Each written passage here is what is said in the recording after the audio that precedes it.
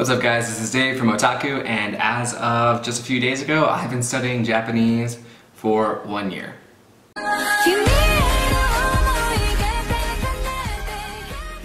Cool, thanks for checking out my video guys. So like I just said, I've been studying Japanese for 1 year. I've been doing this using the MIA, AJET, Let's Learn Japanese method. Basically, I've taken a lot of the principles from all of those things and I bundled up as my own, as pretty much anybody at this point would. It's awesome to stick to a method religiously, I guess, but I feel that most people kind of find their own way eventually. And while a lot of the ideas and all those methods are great, you know, it just changes over time. So your opinions about it are really gonna form yourself when you're doing this kind of thing. But anyways, after learning Japanese for 1 year, I feel like I have some pretty good advice for people, and if nothing else, I can at least share my experiences like I have been for the last year or so, every 3 months, right? And maybe you guys can get something out of it, and if nothing else, this is just a great way to track data for like my little, you know, Japanese experiment. Cool, so let's go over some of the stuff that I've done. I started studying Japanese on, I believe it was 17 May of 2018. It was right after I got back from going to Japan. I went to Japan with my wife on vacation. It was a great experience. At that point, I had studied maybe like 6 chapters of Genki. I knew 0 kanji. I knew how to read hiragana, katakana, and I had a very basic vocabulary. We're talking maybe a couple hundred words. I'm not even sure on that, but a very small vocabulary. And yeah, so while I love Japan and I was able to get my basic point across to people when it was like, I want to buy this or I want to go there, one of the big things that I noticed was I couldn't understand anyone's responses, like at all. I also couldn't read anything. Like without kanji, walking around Japan, you're just not gonna be able to read anything unless it's written in English. And while a lot of things were written in English in like Tokyo, once you got to like Kyoto and Osaka, not the case, right? So anyways, I originally started doing this whole method on the 17th of May 2018, and I started off with traditional RTK. So I went through the entire book. It took me about 3.5 months. I you know, did kanji every single day. I wrote them all by hand. I did not do the lazy method. This was before anybody started suggesting doing lazy kanji. That was back when lazy kanji was still like, thou shall not. And of course that opinion has completely changed by now. I did RTK traditional way, like I said, and I don't personally recommend it, but we can get into that in just a little bit. So I finished traditional RTK and I decided to personally go the Tango route. So the JLPT Tango prep books that are really popular, decks are usually provided by Nuke Marine or Map vs. Japan once you've proved that you own the book. So I won't be distributing them, but yeah, so I decided to go that way. So I started the Tango method. I started N5 book, what was it, 1st of September, right? And while I was doing that, I read a lot of Tae Kim. I don't know if I ever actually finished Tae Kim, but I read a lot of it and I still use it fairly often for reference points. So yeah, went through every single sentence in the Tango book. On November 6th, I started the Tango N4. At that time, around that time, I also took the JCAT. Around my like 6th month mark, and I made a video about that, so if you guys want to check that out, go ahead and check that out. I'll put a link in the description for the video. Shit. Around January 5th, I started doing the Tango N3 book, and a lot of people don't do this book. They stop at N4. And I can see why, honestly. A lot of the vocabulary learned in the Tango N3 book wasn't necessarily like daily common conversation vocabulary, but what I did like about it, this book right here, what I did like about this book was it introduced casual Japanese and it stopped using like pretty nice phrases all the time. So you learn a lot more like, I don't want to say rude Japanese, but like a lot more casual Japanese and how to say things that aren't necessarily always, you know, rainbows and sunshine, right? So that was pretty cool. Also, for me, I'm a busy ass adult. I can talk about that in a second, but you know, so for me, having a pre-made system to do my cards every day was a big help. I did end up suspending a lot of the cards in this book. Basically, by the time I got to N3, I was using Nuke Marines decks, so he had all the extra words added in. So by the time I started doing this book, any of the cards that didn't have native audio to them, I pretty much just suspended almost right away unless I thought it was gonna be super useful, which most of them I didn't think were. So yeah.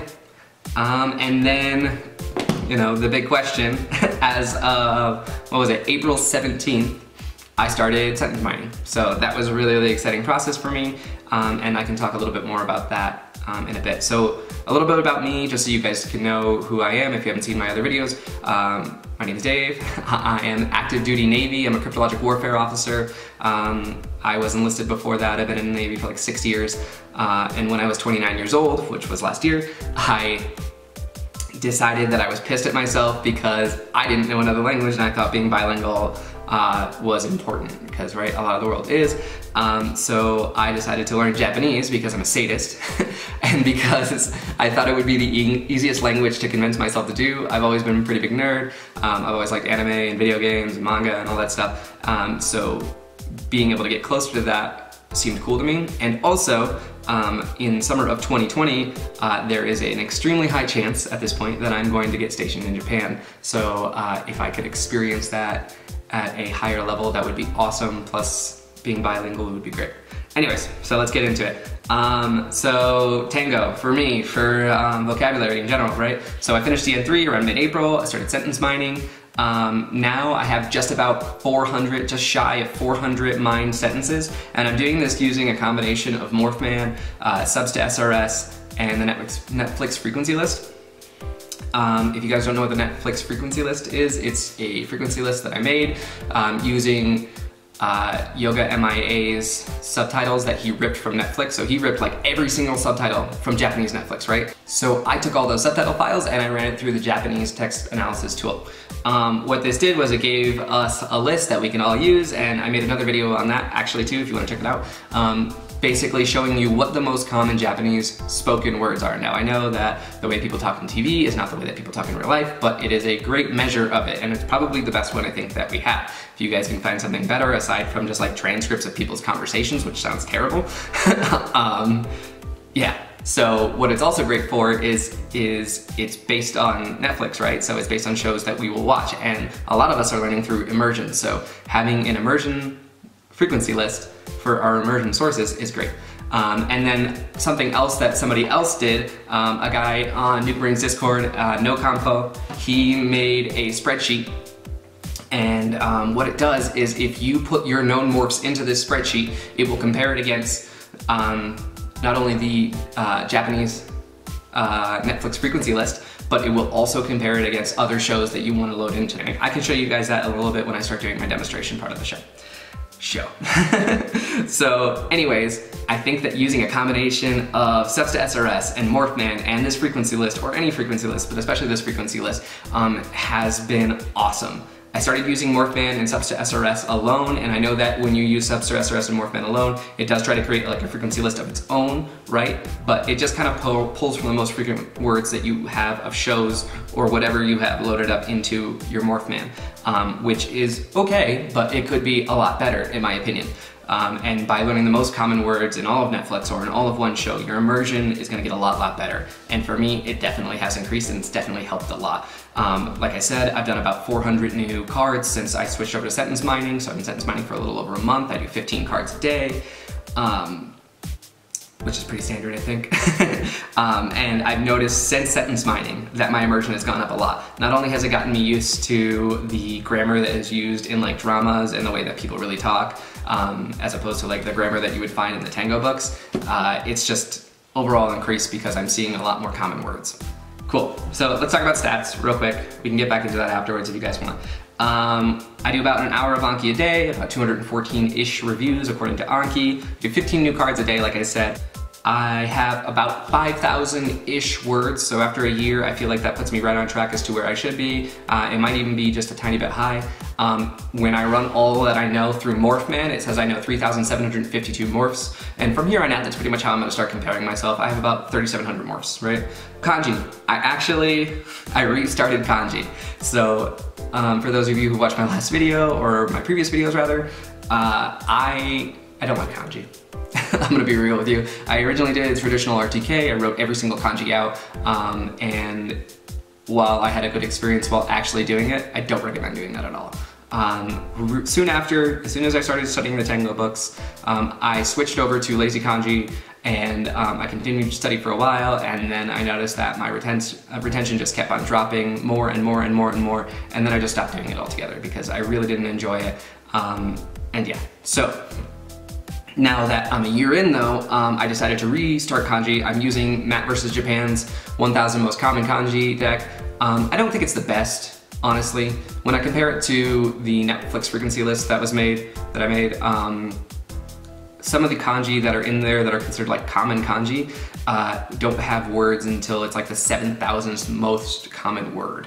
So I think that list could be tweaked, but I think it's the best that's out there. I'm also a big fan of Nuke Marines' 555 deck, or if you take, you know, his first 5-5 deck and a second 5-5 deck and put it all together and did that, you know, it would be what, 1,010? No, 1,100 kanji. That would also be pretty good. 1,110 kanji.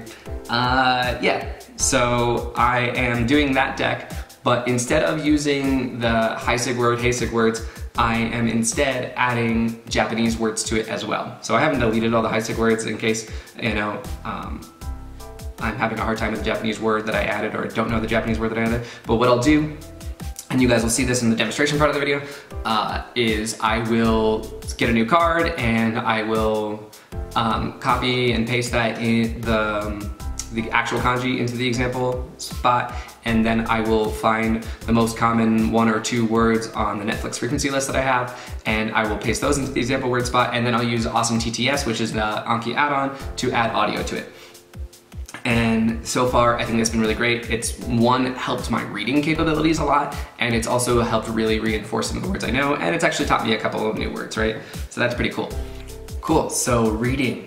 I'm actually really excited about this part, and I've been reading a lot more, and I'm really proud and happy to say that I actually finished my first light novel. So I read Kino no Tabi, Kino's Journey, and it was a really cool experience. When I explain it to other people so far, I've been like, it's like reading through a cloud. So like, at the beginning of the book, like chapter 1, I mean, I could probably barely tell you what it was about. It was painful, it was looking up a lot of words, it was just like understanding the grammar and really getting the picture was really, really hard. But by the end of the book, it felt like, aside from maybe like a couple lookups per page, like 1 or 2, maybe 3, depending on the words that were on the page, it got so much better and so much easier. And I really, you know, I've read the advice before online that like the way to get good at reading is to read, and it's so true, right? So that was a fairly easy book. I definitely recommend it as someone's first light novel. It was entertaining, it was cool, it had action, it was slightly philosophical, and by the end of it, it felt like I was just reading a book in English almost. It was really, really fun. So I've actually started my second light novel. I'm working on something a little bit harder. It was one that I mentioned in a previous video that I was going to do. I'm reading Tate no Yusha, Rising of the Shield Hero, and so far I'm like, what, 11% through the book, so, you know, right? And I've been reading it on Kindle, just like I did Kino's Journey, and I highly suggest reading on a Kindle or an iPad or something like that, something where you can just touch a word and automatically look up the meaning of it. I loaded the JM Dict into here, and I also have a Japanese to Japanese dictionary in here that I've been fooling around with a little bit too, and trying to use that for different words. And it just makes the whole experience so much better, makes it a lot more doable, and yeah, I'm a big fan of it.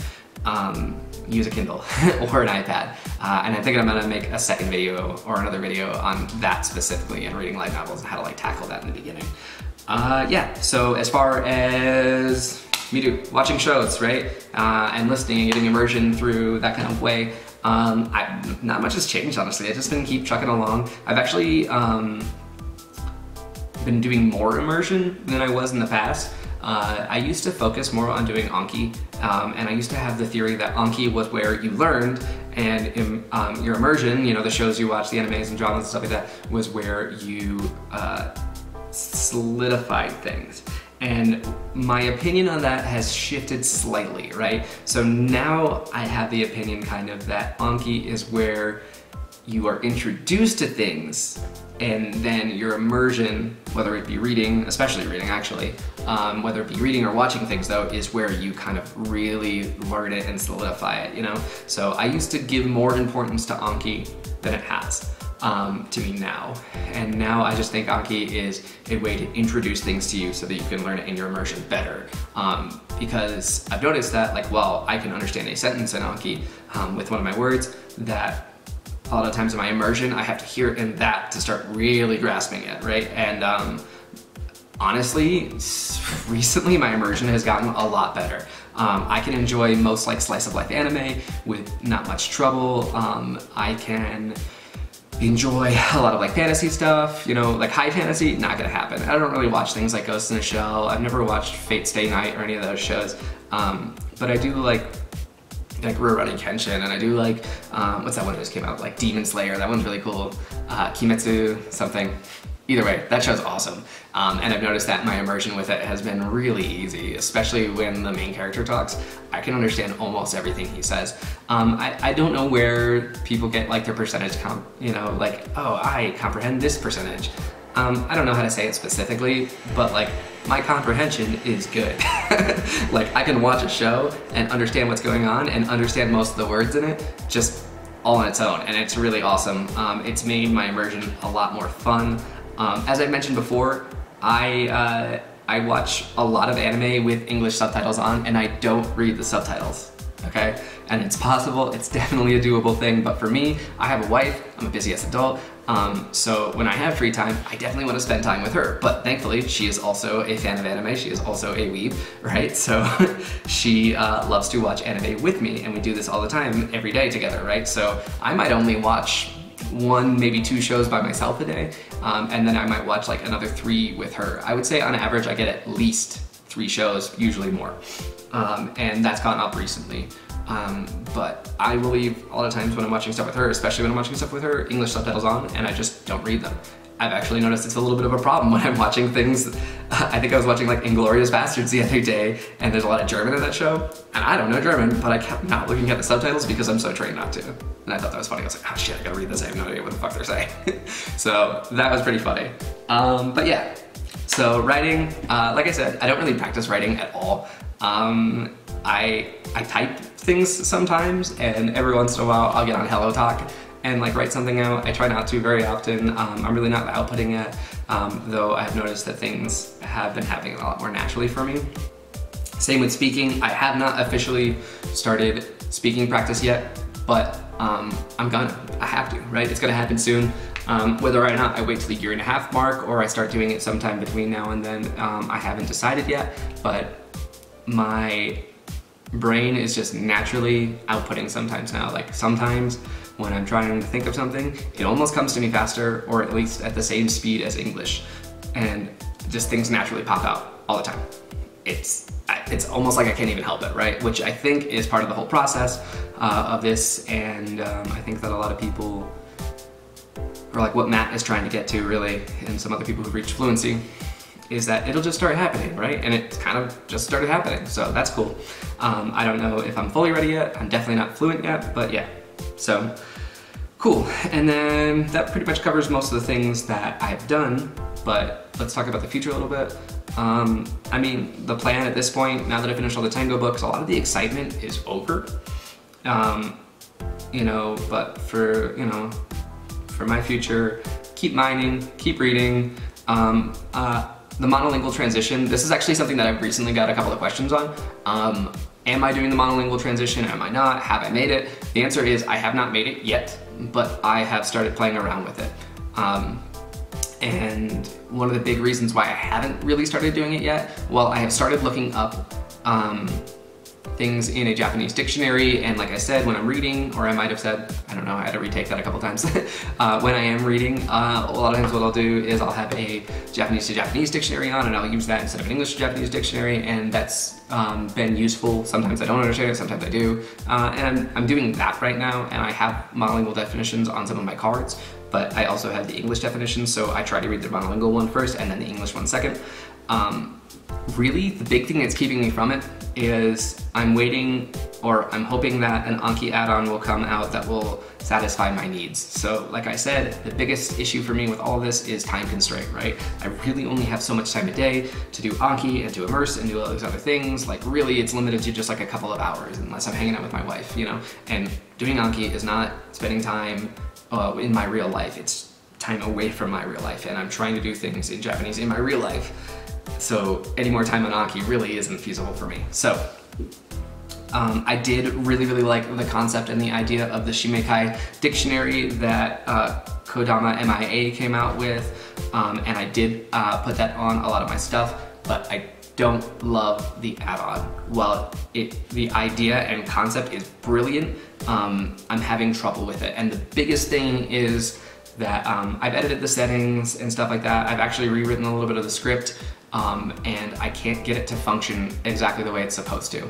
I recently upgraded from Anki 2.0 to 2.1. I had it when it was on 2.0, and the issue that I was having was like there's an option to add hiragana to all of your definitions, so that all the kanji just have hiragana above it, so it's not really part of your studying. It's just like you can just read through it quickly, right? For some reason, the formatting does not work, and the hiragana is not showing above my definition characters. And so it makes it almost unreadable, because it'll be like mirai, and then it'll spell out in you know, kana, mirai, and then another word, and then more kana, and then another word, and then more kana, and it's just very difficult to look through. I do have like the Japanese support add-on on there, and I have some other stuff, you know, so in my mind, I can't figure out why it's not working. If you guys have any suggestions, I'm glad to hear it. But I do know that one of the big things that the people at MIA are doing in the future, because I talked to Yoga MIA about this, was they're planning on doing their own Shimekai Japanese to Japanese definitions for their add-on. So they recently just came out with an add-on. I think it's awesome. I've been using it a little bit in my cards and stuff. I don't really care about pitch accent right now. Maybe I will in the future. Right now I'm just trying to get to basic fluency, and then I'll start thinking about pitch accent. I know that some people think you should do it before, but whatever. It's not one of my concerns right now. So yeah, I do like that app, but I cannot wait till they install the plugin where you can just start getting day-to-day definitions automatically. And once that happens, or once I really figure out how to make the Shimekai dictionary work, or Kodama MIA does it again and he figures out how to make it really work, then I will make that a monolingual transition. Up until then, I'll just keep on doing what I'm doing, adding monolingual definitions to what I can.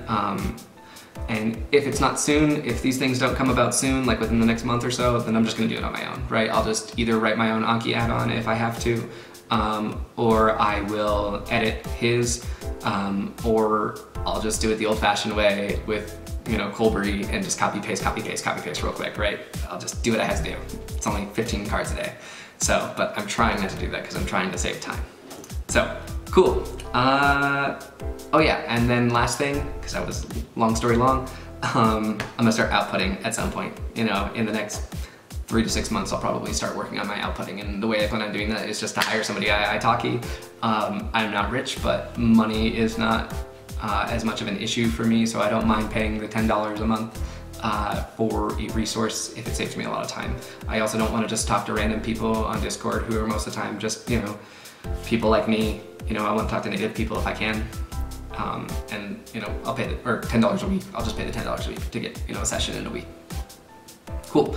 All right, without further ado, let's go ahead and jump in here, and I can show you a little bit of my setup and my numbers and stuff like that, so you guys can see what's going on.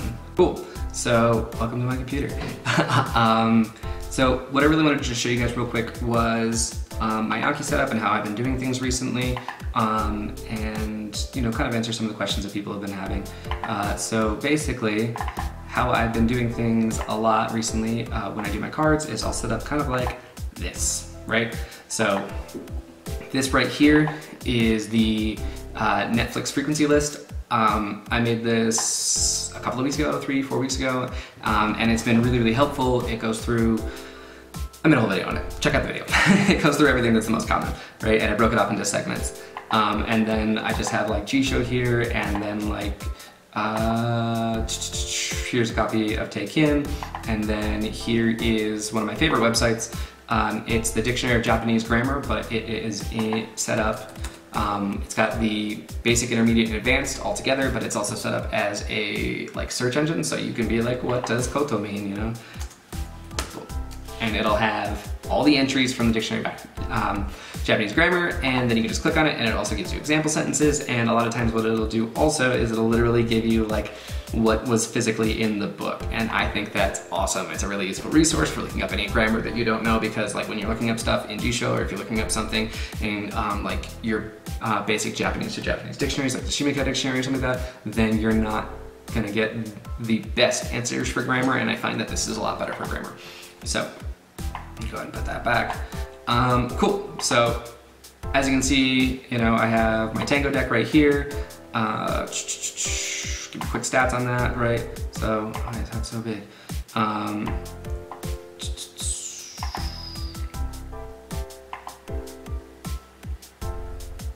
Cool, as you can see guys, it's complete.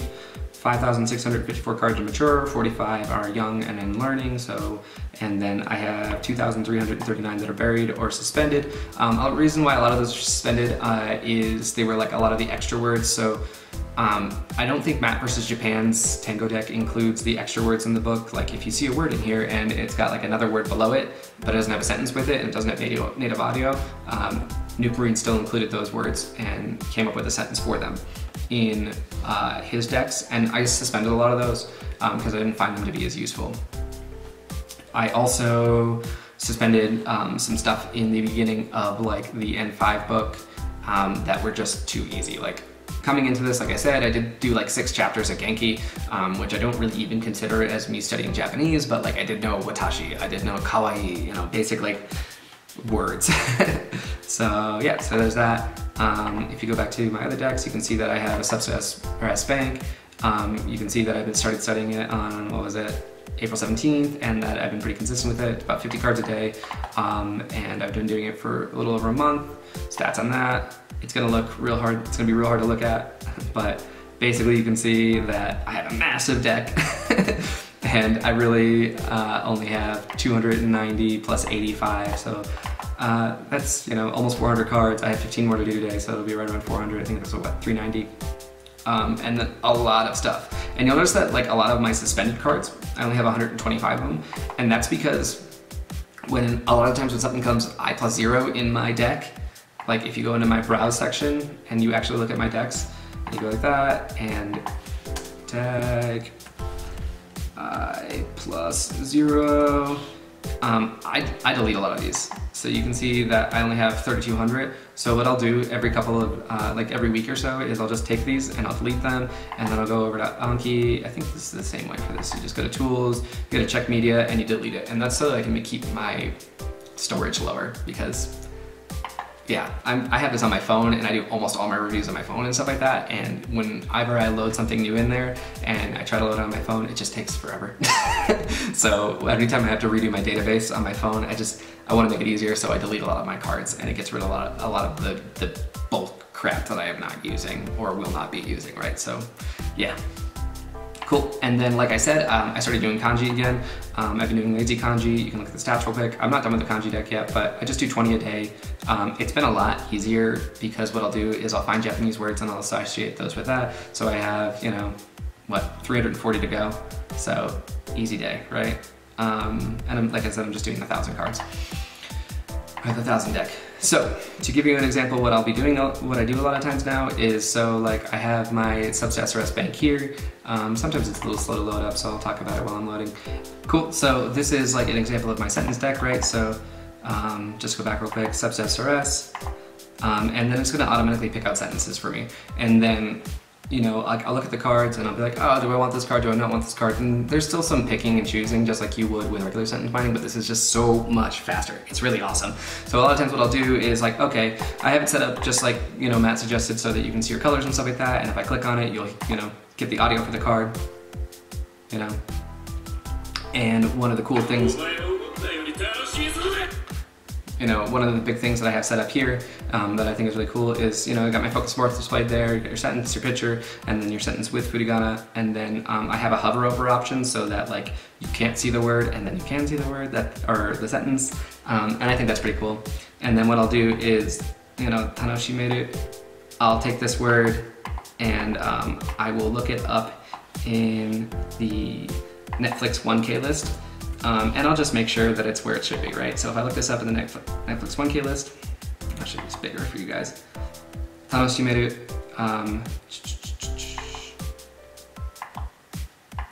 and I just make sure that it's in some of the most common words, right? So right now, the way I have my Anki deck set up, and so you guys can see it, is if I go over to my database manager, browse for database, I have a priority list set up with mine. And I have just like, you know, I'll compare it to just like my normal words. So you're known, right? Compare A to B, and it says I have 443 words. So what I recently did was I found the 500 most common words in Netflix that I did not know, and I used those words to put them in Morphman. And I can show you that real quick actually, because that was one of the things I said I wanted to show you guys, which I think is awesome. So this is a document that I did not make, you know, Nocompo made it on Nuke Marines Discord, and he set this up, and I think it is a work of pure genius. So what you do is you take all your known morphs, right here, and you put them in here. And the way you get your known morphs is if you just look at your database, right? So here's Anki, here's my database. If I load, search for database A, all my known morphs into database A, and then I just put result as one column and hit database A, it'll show you my 3,752 known morphs, right? And you just take this, copy, and you take that and you paste it here into the known morph section, and then you go to summary, it'll update all this information, and then it'll tell you your current understanding, and then it'll do something really cool. So like right now, it's like, okay, you know, let me redo this one real quick, right? So go ahead and delete this. And then I will take my current known morphs, right? So just highlight, take that, paste it here. It's gonna load it in. And I really suggest doing this unless you have a great computer on Google Spreadsheet. So you'll see it's thinking, it's cooking, right? And it's gonna come up with my known morphs right there, and it should pretty much match. It's gonna be a little bit different because the way Morphman works and all that stuff works. See, it just went to 0 for me deleting. The way Morphman works compared to how this spreadsheet works is it's gonna look at your morphs just a little bit differently because it doesn't use a dictionary. So I think you get a little bit more words out of this when you use this because of compound words and stuff like that, but it should load up in just a second. So it loaded up my morphs. It thinks I have 3,884, so it gave me like an extra 100 words or so, but that's about right. And it tells you that my comprehension is at 82% for all of Netflix, and if I added another 500 morphs, specifically from the Netflix list, 500 that I didn't know, the next 500 most common ones, it'll bring my comprehension up to 85%. We also have things like Death Note loaded up in here, so like I know 1,600 morphs from Death Note, and then if I add 500 more specifically from Death Note, the next 500 most common, it'll bring my comprehension up to like 95%, and Hunter x Hunter's in here, Toradora's in here, and I thought this was all really, really cool. This looks slightly off. There must be some wrong math going on there. Anyways, we'll get that fixed. And what's another thing that's really cool is if you take this right here, if you put the just particles thing in here and you load it into this section, it will ignore all the particles in the show. And if you take this one, it'll ignore particles and names in the shows, in the frequency lists.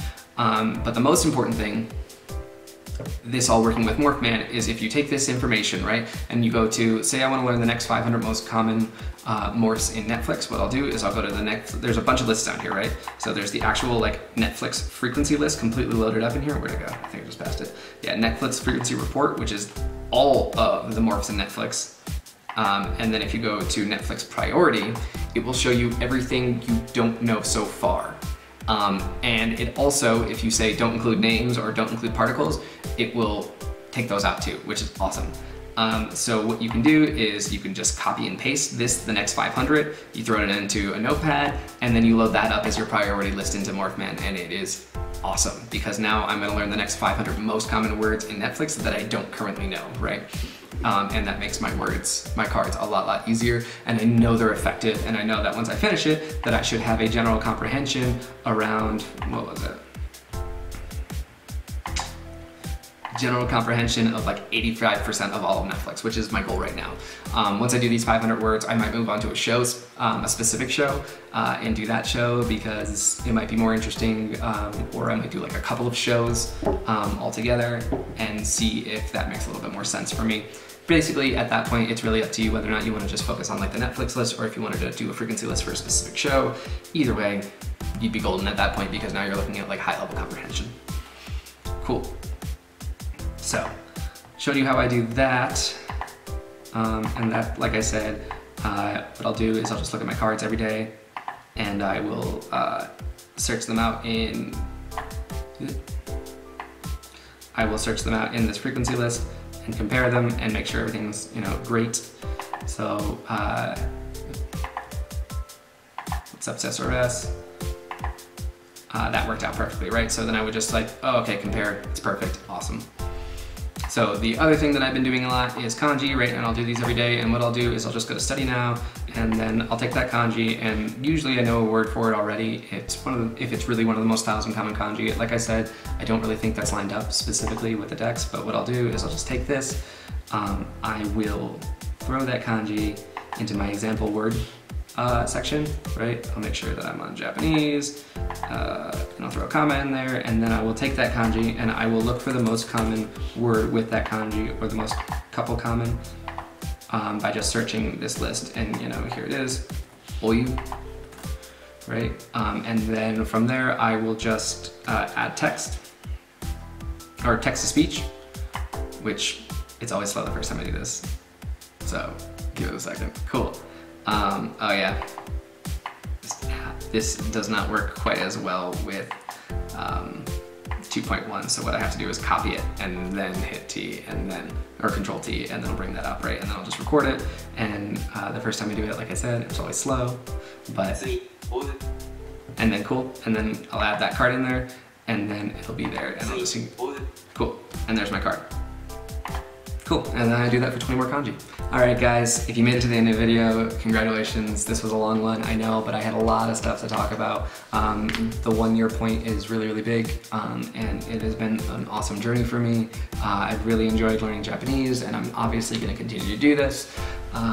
Over this year, my goals have changed, my experience has really shaped you know, how I want to do this going forward and how I've done this. You know, I wish there was things that I could tell myself, you know, a year ago as to what I should do now, but that's part of the learning curve, right? I've really, really enjoyed this process. I'm not fluent yet, but I can understand how I could be in the somewhat near future, like that 1.5 year, 2 year mark. You know, I might be really lucky in scratching at like that basic fluency level, and I'm really, really excited about that. I hope that this goes to show people that you don't need to do this all day, every day. You don't need to go with the original hardcore AJAT method.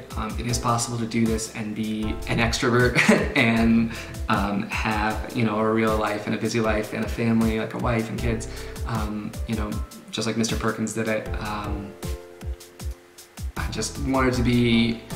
I wanted to prove that it was possible, and I feel like so far I've done an okay job of doing that. Like, it could have been better. There could have been more that I could have done, but I'm really, really proud of the progress I've made, and I hope that some of the things that I have learned help some of you guys. If you have any questions, comments, concerns, please go and throw them down below. If you like this video, go ahead and check out some of my other videos and consider subscribing. I'm not gonna stop putting out content. In fact, I might put out more now that I feel like I've reached a level where I can help people. Like I said, I'm not fluent yet, but I'm definitely getting to the point where, you know, light novels are a really real possibility for me, and video games have gotten a lot easier, and watching, you know, anime and reading manga and watching dramas, all of those things are definitely within my realm of possibility now without much help. I can just do it. Yeah, and I'm really proud of the progress I've made. I'll probably be taking the JCAT again. I signed up for a password, so it's been 6 months since I've taken it, so it would be cool to see what my results were 6 months then to 6 months now. I don't think that they're gonna get that much better because I have never really specifically studied grammar, but I know that my comprehension is a lot better, so maybe we'll see. But anyways guys, I think that's gonna be it. Thank you so much for watching this video and following me on this journey.